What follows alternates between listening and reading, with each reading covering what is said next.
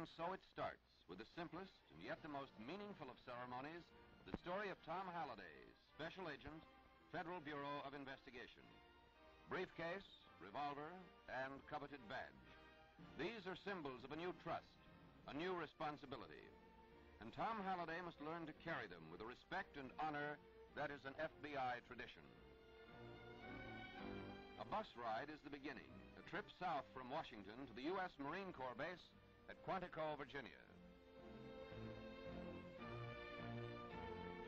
This college-like building is the FBI Academy, the place where Tom and his classmates will both live and learn during most of the 13 weeks of training that lie ahead. It will be for Tom like going back to school, sharing a room with 3 other agents in training. Keeping personal possessions, no matter how valuable, in lockers that need never be locked, and finding out day by day the meaning of teamwork and its importance in the FBI. This is a time of sacrifice for Tom Halliday, sacrifice that will continue through his years of service. He knows it, accepts it, and so too does his family. Ladies and gentlemen, the President of the United States, accompanied by Director Robert Mueller.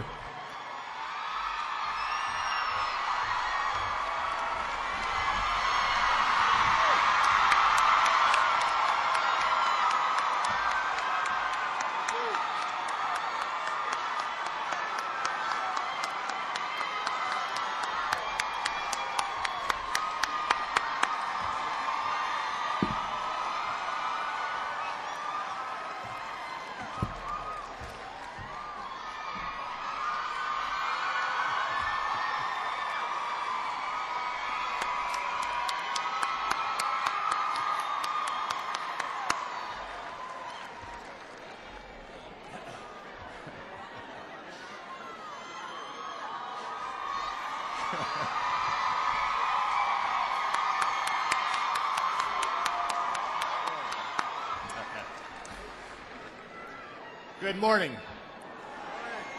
Good morning. Good morning to all of you, and especially to our guest, President Barack Obama.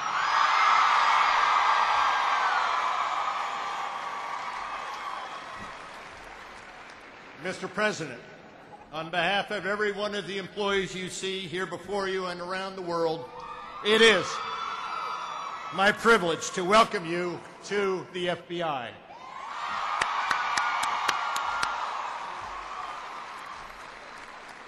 But before we begin, we would like to present you with several special mementos to mark your first official visit to the FBI. And as you should know, we are not above using this occasion for recruiting purposes. We are always looking for talented special agents, but you are a wee bit past our age limit.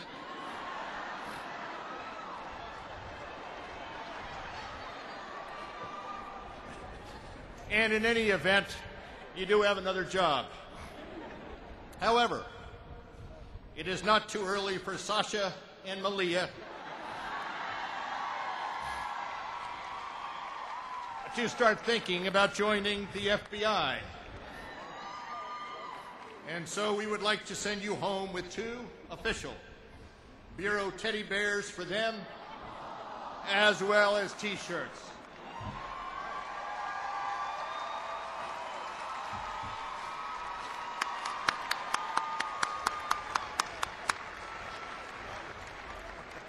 As well as for you.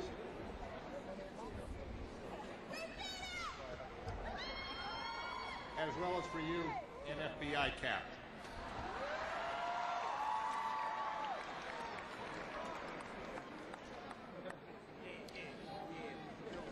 We hope that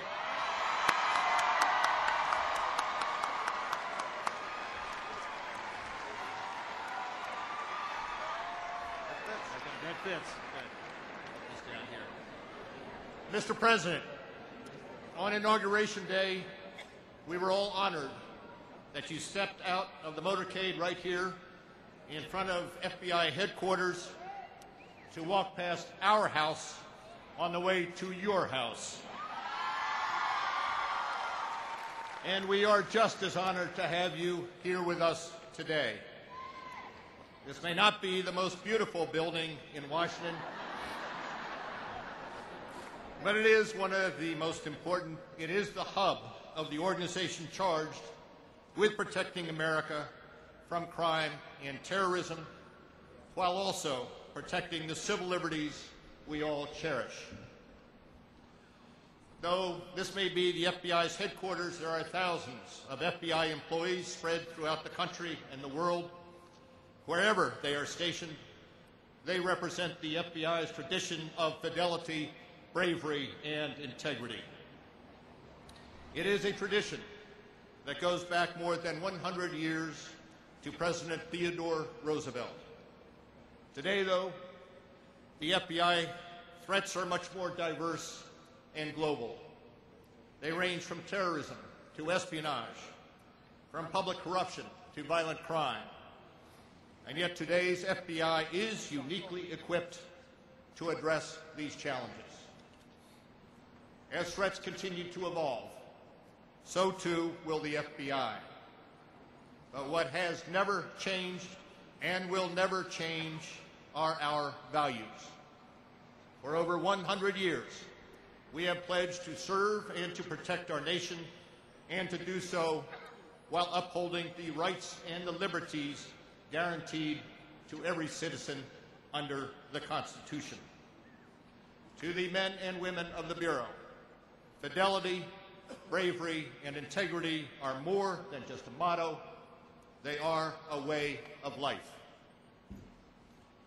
Mr. President, the men and women standing here today and their colleagues throughout the world share a dedication to defending freedom that is unparalleled. It is and has been the history of the FBI, and it is and will be the future of the FBI.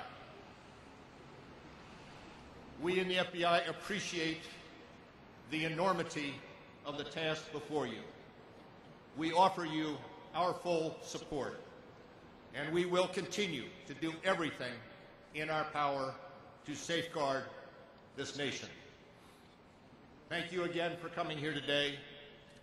It is an honor to introduce to you the men and women of the FBI, just as it is now my honor to introduce you to them. Ladies and gentlemen, the President of the United States.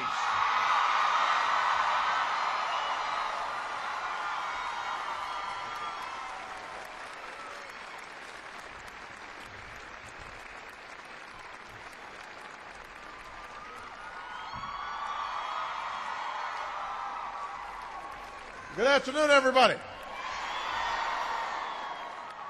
Well, it is a good excuse for you to be outside on a nice day. And it is a great honor to be here with men and women of the Federal Bureau of Investigation. I'm grateful to the FBI for the T-shirts, for the teddy bear for the girls. Even though we've kept our promise on the dog, I wouldn't want to come home empty-handed. I want to thank your outstanding director, Robert Mueller,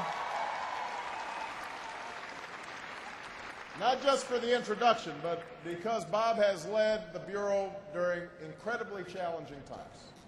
He became only the 6th director of the FBI just 1 week before the 9/11 attacks.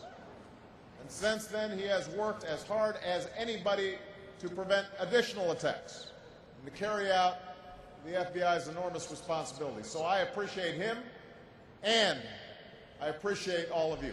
Thank you.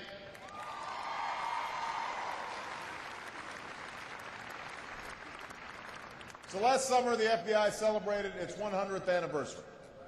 I think it's safe to say that it has been an eventful century for the Bureau. Back in 1908, oh, somebody faint.